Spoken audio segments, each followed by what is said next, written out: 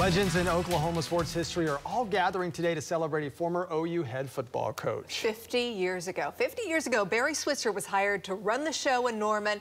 He is still one of the best coaches in OU history. News 9's Tevis Hillis is live at Othello. She spoke with the man himself earlier. She joins us now. Tevis. Well, the man himself, 50 years since he took over the reign as head coach here at the University of Oklahoma. 16 seasons, 3 national titles.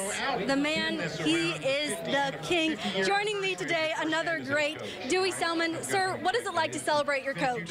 It's a lot of fun, you know. You look back on it and stuff, and he was the catalyst of everything that's going on down here. He started the program with a lot of energy, a lot of knowledge, and brought in a lot of good players. And with that, we won quite a few football games.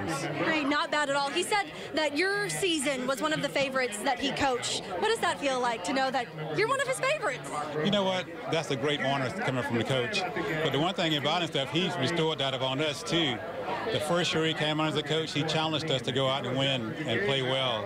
And I think that was something that lives today down here in the program, is that we practice hard, play hard, because one, we're Sooners.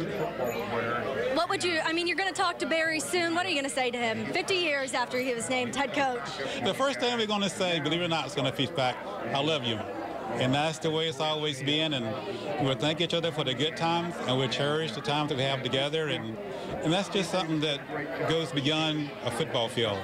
It's a part of us now that we are Sooners, we are friends, we are lifelong friends. A lot of former players, legends, are telling me that he was more than a coach. He instilled to be a great man, to be a great human being. What did he instill in you? Exactly those. He instilled in us the idea stuff that football was part of life, but it was not life.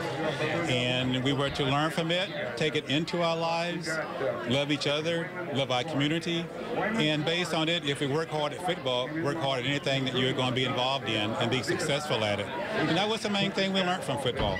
Sir, thank you for talking with me today. We're going to continue to celebrate the coach, the king, Barry Switzer. I'll toss it back to you all. Tevis, thank you. She's on Cloud 9 down there in Norman. What a great place to be. Certainly. She's a little giddy right now. I think she is. I know she's probably been looking forward to that for a long time. Around all those great players and celebrating a great coach as well. 50 years.